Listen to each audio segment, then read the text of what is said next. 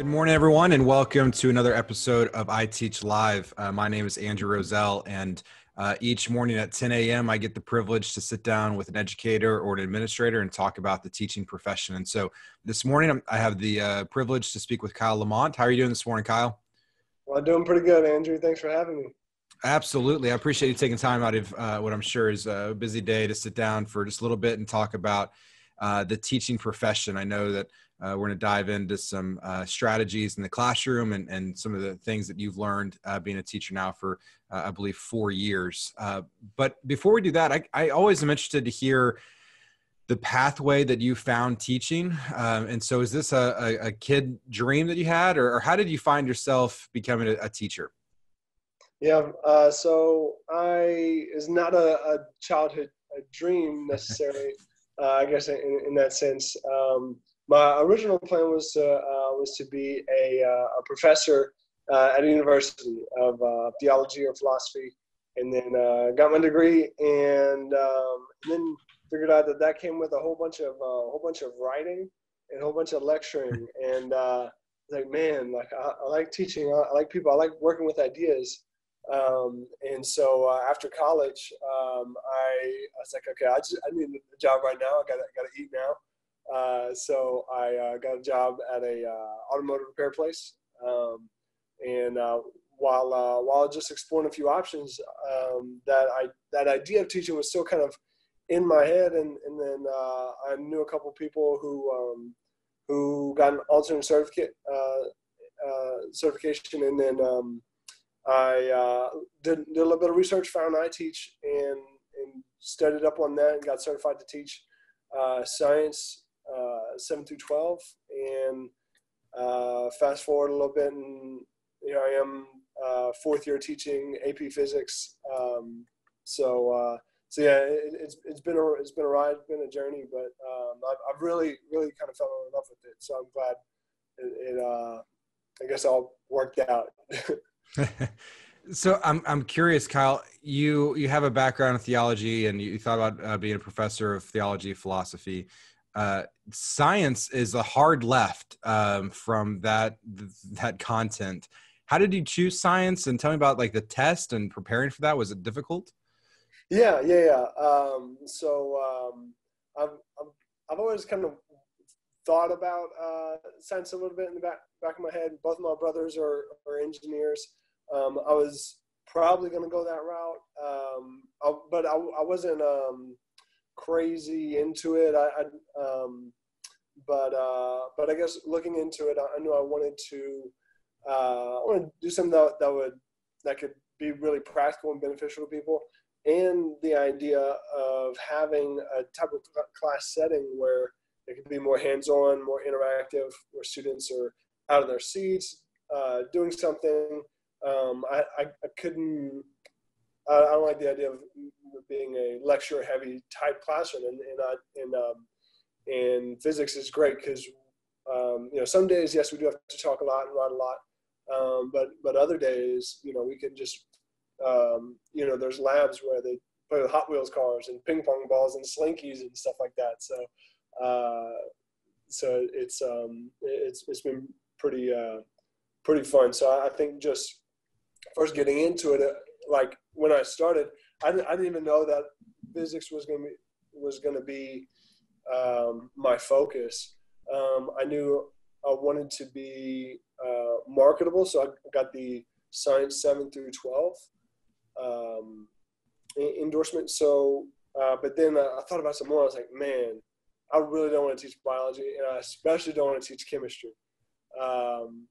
And so when I applied for the job I have now, they were like, well, it's either physics or astronomy. And at the time I was like, okay, cool. I'll do whatever. But looking back on it, I was like, man, I'm so glad I didn't do astronomy, because in a high school setting, there's, it's just book work. Right. And so yeah, I didn't know I was necessarily going into physics at the time, but I fell into it, and I'd like to say I planned it all out that way.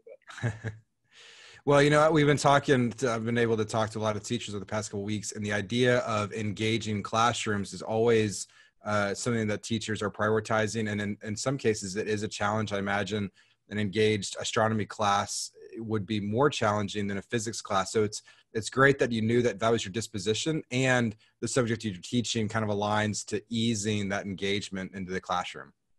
Absolutely. Absolutely. I do have a question. You come from a theological background, and now you're teaching science. Those seem, not to be too political, but those seem to be a little opposite and cause friction. How do you navigate that? Or is that even something you think about when going into different lessons? Yeah. I think about it a lot, to answer your question. Yeah.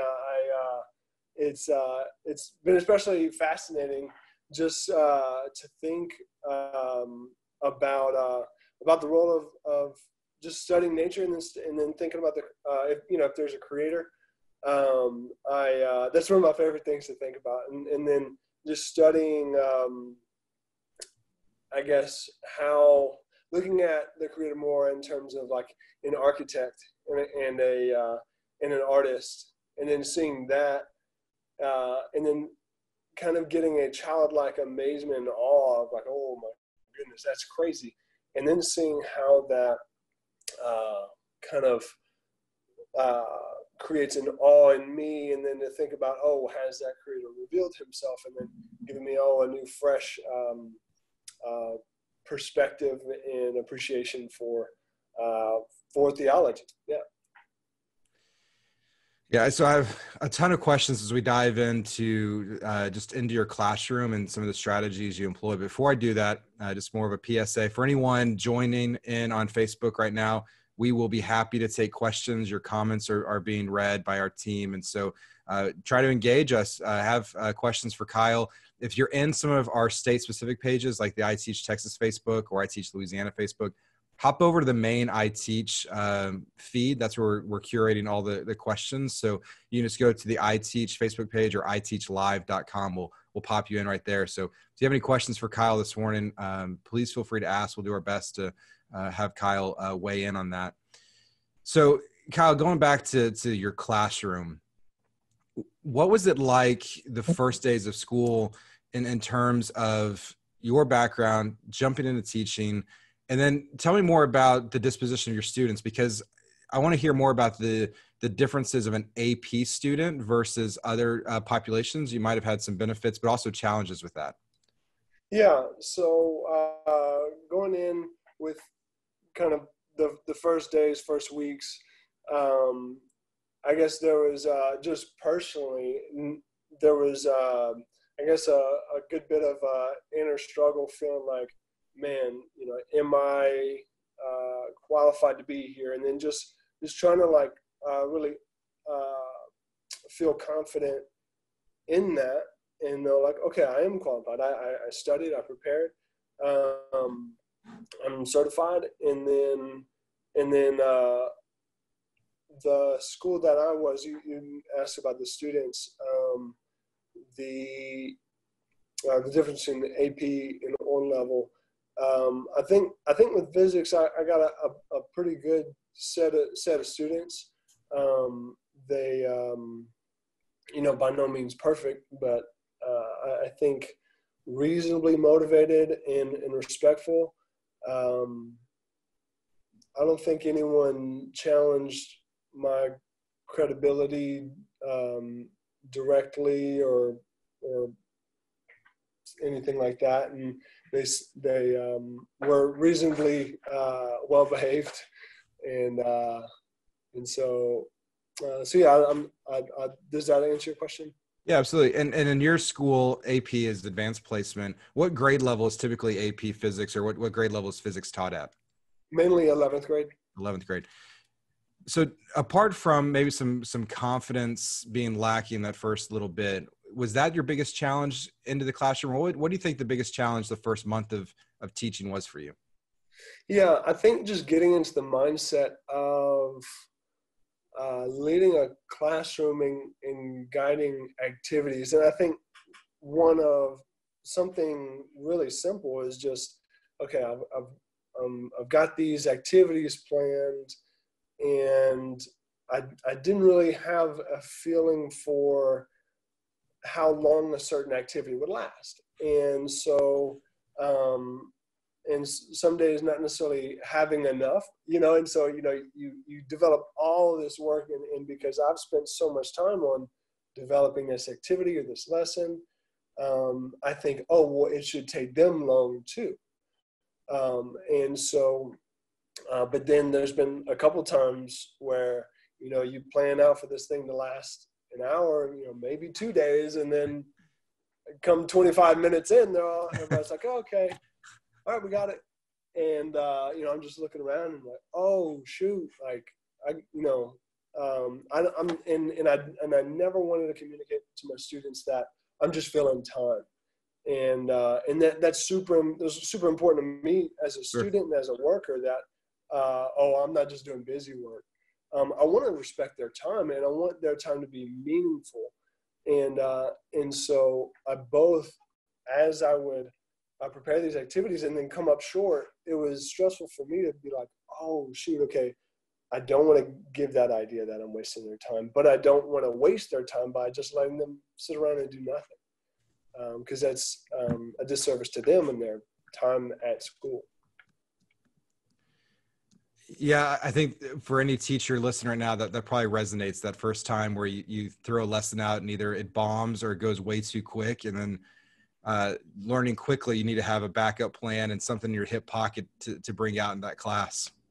Absolutely. I want to hear more about your experiences with co-teaching or just peer teachers coming into your high school setting. Was there formal structure for some mentorship, or did you use any other teachers your first year? Tell me more about those relationships and how they formed? Yeah, sure thing. So there was a formal structure, and my mentor teacher was a teacher who used to teach physics at my school. Now, I am the only current physics teacher at my school. So it was really nice to have my mentor as someone who used to teach at that school. That was really helpful. So, I mean, I asked her questions all the time, and I'm sure I was annoying, because every time I see her, hey, what do you do about this, or how do you do that? And so, I mean, I'm sure I was a pest a little bit, but then, so to kind of relieve stress from her, because I knew I was probably a bit much, I reached out to a couple other teachers. So I just kept hearing a few names, just from my students, like, oh man, this teacher's awesome. Like, they just do so well. They help you understand. And so I just personally reached out to a couple other teachers and went to observe their classrooms. And one of the teachers that I'm thinking of was actually a math teacher. Physics has a bit of math in it, and all science has a pretty good helping of math in it. And so I just emailed them and said, hey, I'm trying to figure this stuff out, and I hear you're doing something right. So I contacted them, and they helped me out. They let me sit in on their class, and then I would just reach out to other instructional coaches, science and math, and that's within my own school. Now, most of my personal research is just looking up other physics teachers who put their stuff out on the internet for free, because I mean, there is an amazing amount of resources out there of physics teachers who are saying, look, we're trying this stuff, and guys and ladies who've been doing it for 15, 20 years. A couple that come to mind right now is this lady, Kelly O'Shea. She's really big into modeling instruction and modeling physics. And her website has basically a script of how she teaches many lessons. So she'll say, all right, guys, let's check this out. What do you guys think? And then she says, most students say this. And then she says, and then she shows how she guides their questions. And I would never print that out and bring it to class and say, no, you know, but just to get a feel for the flow of Right, class right. was so beneficial. And I mean, there's just so many good resources online. There's Facebook groups and all kinds of stuff. And I try as much as possible not to reinvent the wheel. I try to just internalize the stuff so I can replicate it. But yeah, there's a wealth of good information out there. Kyle, your response has me thinking of all sorts of things I want to pick your brain about, but it is interesting. And I definitely took that you let your students kind of lead out of what teachers you should go and observe, which is super smart, because you're wanting to have that same level of engagement that these other teachers are having with these students. So rather than you go find someone you know, or a principal recommendation, you're going to the source of, hey, this teacher, you hear about him a lot, or you hear about her a lot. That's super smart to go to them to say, hey, your students are loving what you're doing. I want to glean from that. And it's awesome that the teacher support system's open, that you could go and just sit in a class. I mean, that is super helpful. And as well as Kelly O'Shea seems to be doing the same thing and just modeling lessons. Like sometimes when teachers will just take in the theory, whether it's our coursework or the textbook, it lacks the clicking of how it's applied. And so good on you to find those resources of showing you how to do it. Because one of the recurring things I've heard over these several weeks in the conversation is when we think about work-life balance for teachers and or for teachers at school and at home, if there's resources out there that you can use, then that helps with your nights and your weekends to be freed up a little bit. Yeah, absolutely. And you mentioned that theory, and then just getting a little bit more to the, okay, well, what does this look like in a classroom? I love theory. I love just building that up. But, you know, when you have, you know, it's a normal weekend, you don't have a whole lot of time on a Saturday after you've been grading lesson planning for a few hours. You don't have to whole much time for theory. You're like, okay, I got to do something on Monday. You know? Yeah. Well, I know I'm a certified math teacher here in Texas. And when I was doing my clinical, I obviously had to do the lessons, and it was my class, which added a little bit of you know, strangeness to it, because I was kind of stepping in. But one of the lessons I was doing is over midpoint equation. And I knew the content. Obviously, I'd passed the exam. I knew what midpoint was. But trying to figure out, like, how do I bring this to any kind of relevance to these kids was the biggest challenge to me. It wasn't, do I know how to write the formula on a chalkboard? That's a done deal. But it's, what can I do to make them engaged, to make it meaningful to them, that they care about it, and hopefully increase the learning when they actually care about it. And so having resources out there that help with whether you're using a Slinky to demonstrate a physics or something that maybe you wouldn't have thought of, you're like, oh, that makes total sense. It's super helpful for student engagement and student learning. Yeah. And a lot of times it is something really simple. And you just take someone who's been doing it for 20 years to have thought of stuff like that. You know?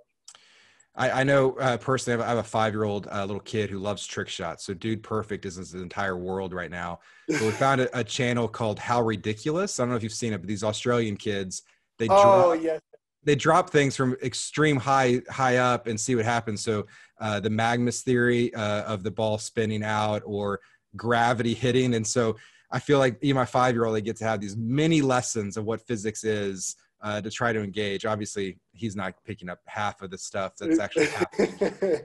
It's pretty cool to see people taking really in-depth science and physics and kind of dumbing it down for laymen's like me to try to understand the world and how it operates.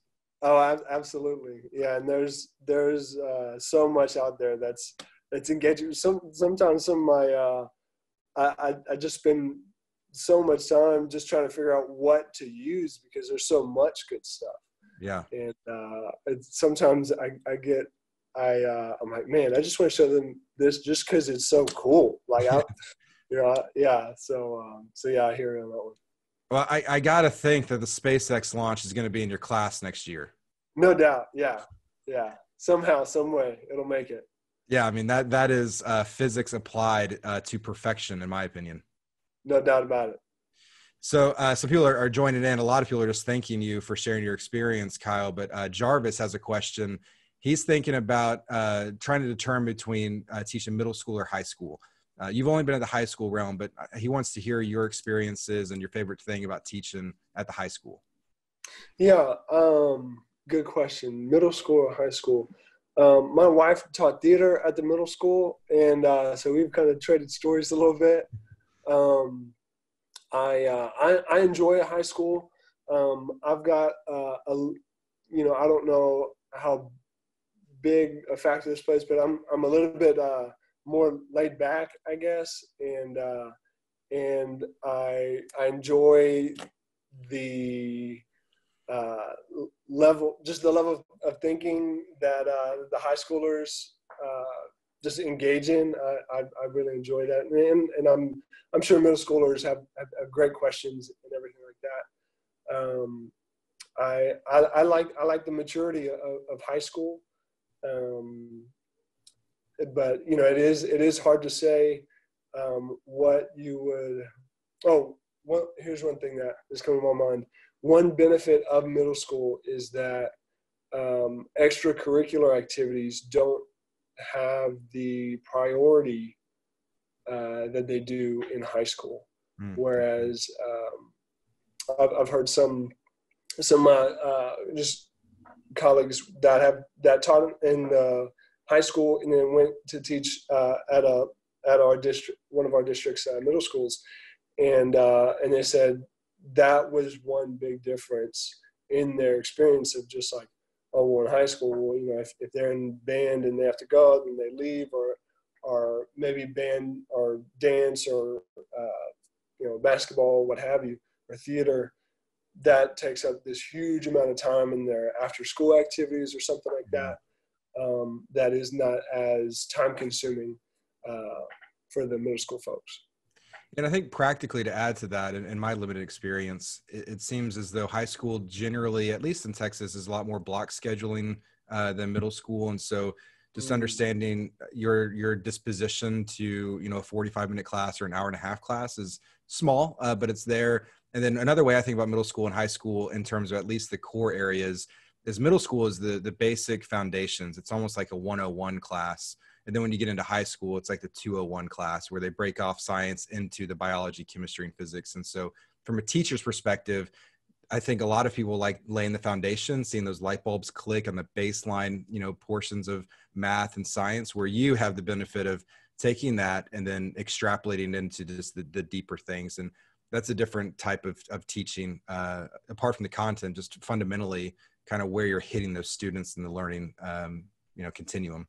Yeah, for sure. And depending on your like you said, on your disposition, depending on the depth of the content that you want to get into, and or the breadth, I guess.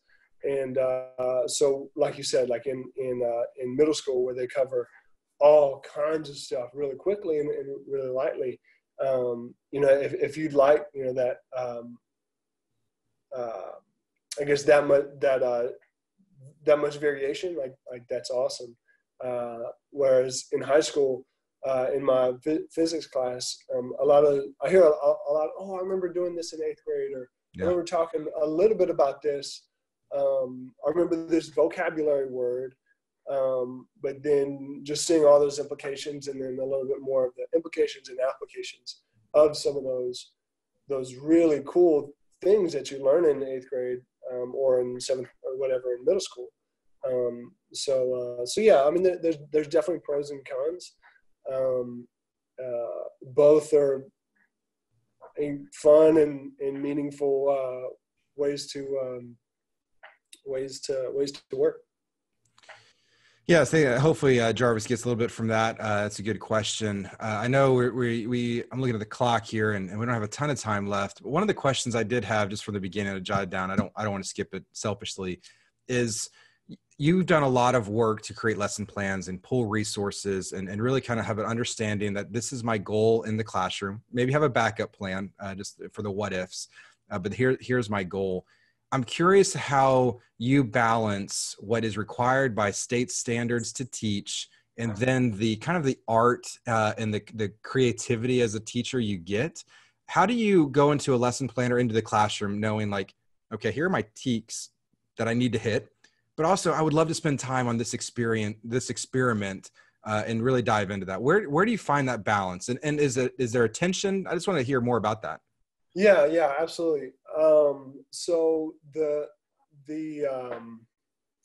I think as far as with physics and AP physics, it's I'll use that and I think that'll be beneficial for the TEKS for physics. It can fit on one page for the whole year. The TEKS for AP physics, or the learning objectives, what they call it, it's like a 10-page document. Oh, wow. And so with the TEKS, I feel like I do have a lot of creative license, I guess, in saying like they might be really kind of vague, not vague, they're Broad? precise, but broad. Broad's Yeah, a better yeah. word. They are broad where I can, there's a bunch of different things I can do to accomplish that or to get that across. I still have a little bit of, I still have flexibility with AP, but it's much more precise and detailed as far as specific knowledge. Whereas in, for like say Newton's laws or gravitation or something like that, you have like, okay, you need to be able to know this, and this. Whereas the TEK would be more broad, just be able to apply Newton's laws in various situations in real world applications and stuff like that.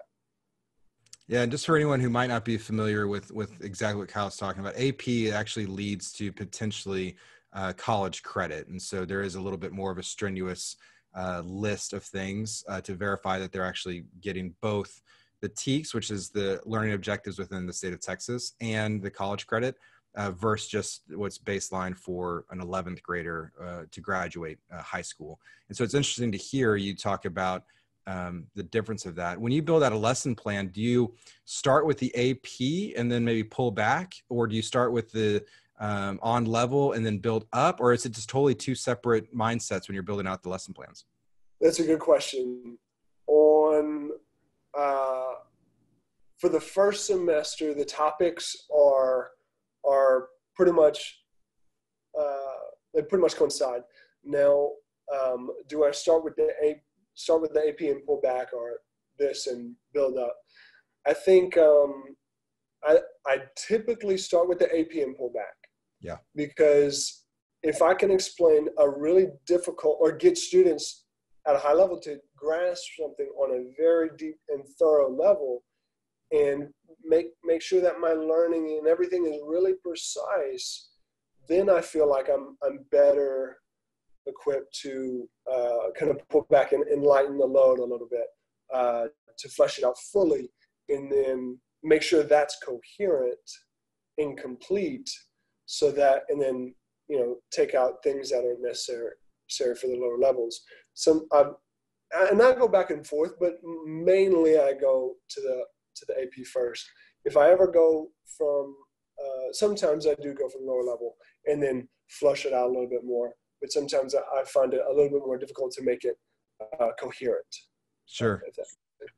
Yeah, that makes sense. It just from a structural standpoint in the classroom, to add rigor might be a little bit more challenging to find where that pieces fit, rather than taking the rigorous one and then providing some breadth or breathing time in the on-level classroom. So that totally makes sense.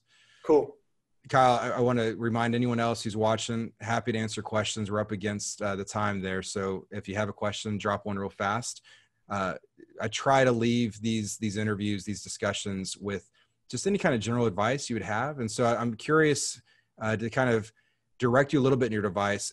If advice, what would you tell someone entering into the first days of school as a brand new teacher? What's the best advice you can give that person? Yeah, best advice, first days. I would everybody's got to be a rookie at something. And I think teaching can be a great career path. It's not for everyone, and that's okay. But be okay with messing up and trying new things. But I think, so there's one where I'm like, the advice is going to be push really hard. You got like, these students deserve the best. So you better be willing to put in the work, to be creative, think about how to make it more engaging.